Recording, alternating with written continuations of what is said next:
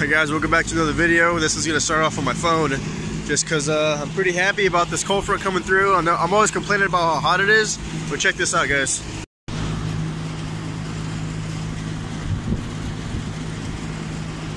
Hell yeah. A short video. I'm just going to fix this idle issue I've been having. The stock throttle body isn't going to work on my skunk2 manifold. I'm going to have to put the 70 back on there and get a bigger coupler. Damn, it's finally here. Can't shut that door, so water's gonna be fucking filling my bay up. That's always cool. Shit.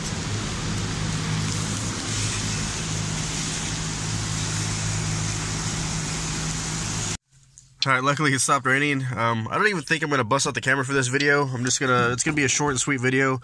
Hopefully I can get to the bottom of this idling issue, but let me explain to you why. Oh shit.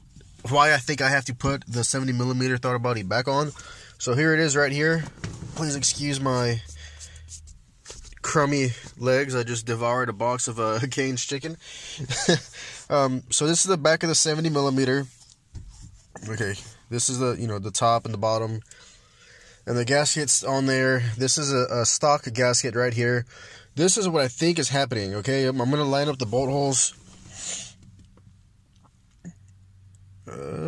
There, it's somewhat lined up.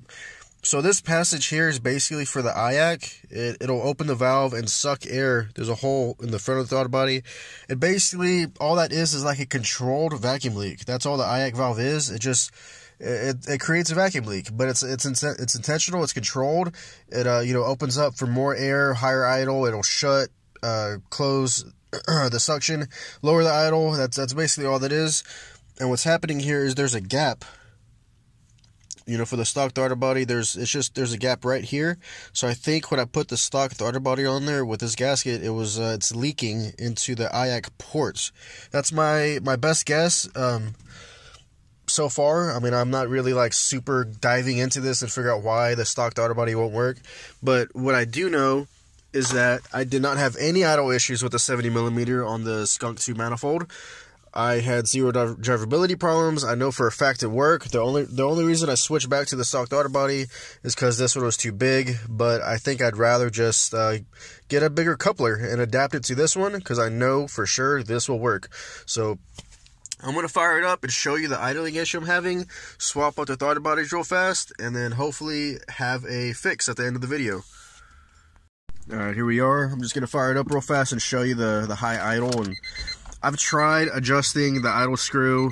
I've adjusted the IAC settings in Chrome. I've done everything I could think of to compensate for the high idle, but I think it's just that gasket issue, or the offset I was showing you.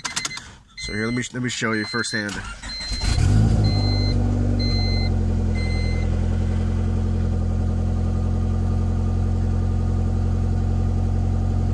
And also, a good indication of a vacuum leak is when you rev it up and it's slow to come back down. That's an indication that it's sucking in air, and it's here, look, check it out.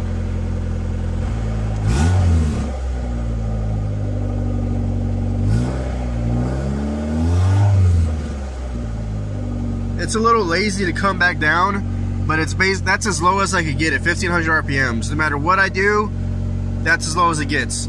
So I'm going to go ahead and throw on the 70mm now, and come back and we'll take a look to see if it's fixed.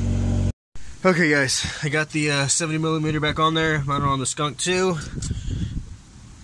Got this junk off of here. Somehow, somewhere there's an issue with, at this point it's still like an educated guess. I still need to fire it up and see if it's even fixed. But I guess here goes nothing. Let's see what the hell happens. Please don't idle high. Come on. Ooh, nice.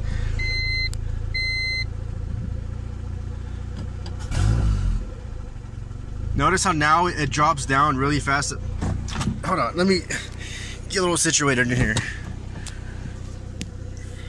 I'm gonna tap the gas and it comes down really quick.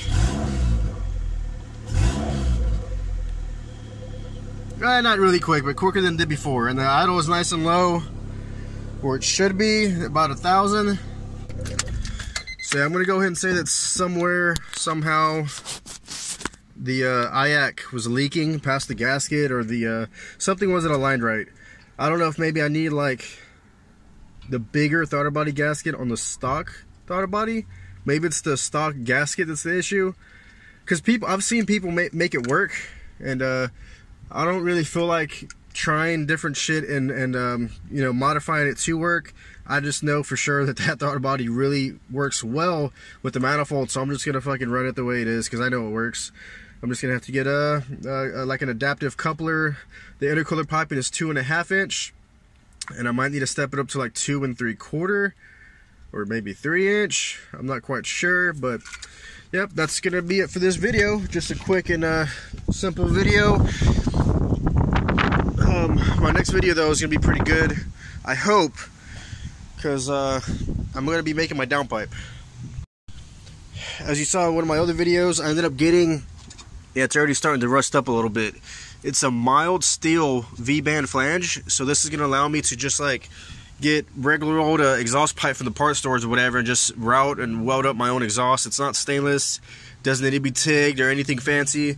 I'm just gonna get some steel exhaust and flux weld it together. I borrowed a welder from my buddy. I took it to the shop. It's at work. I'm gonna be working on that tomorrow. I really want to try and get the exhaust routed down and hopefully mount it up to my exhaust system, so it's, you know, going out back like full exhaust the way it's supposed to be. So alright, that's where we're at today, and that's what I'm gonna do tomorrow. So thanks for watching.